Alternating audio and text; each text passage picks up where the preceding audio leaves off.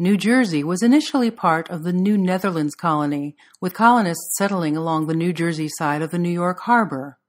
When the British conquered New Netherlands, the king gave the colony to the Duke of York.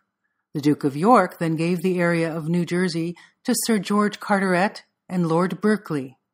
The new owners of the colony tried to increase the settlement of the colony by promising religious freedom to everyone. In 1673, Berkeley sold his part of the colony to the Quakers after he found it hard to make any money from the colony.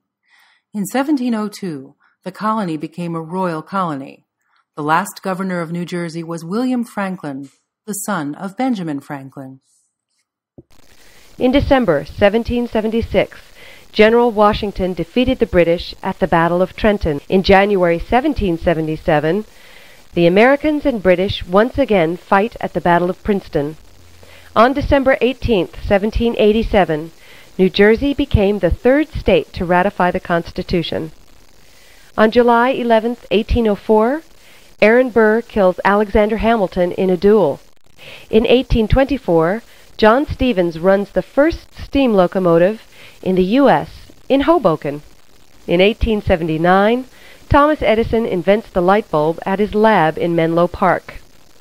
In 1932, Charles Lindbergh Jr. was kidnapped at Hopewell, New Jersey. In 1937, the German dirigible Hindenburg was destroyed by a fire at Lakehurst, and 36 die.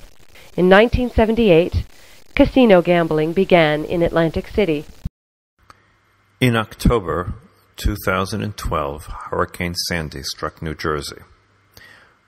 37 people were killed, and approximately $30 billion in damages were caused.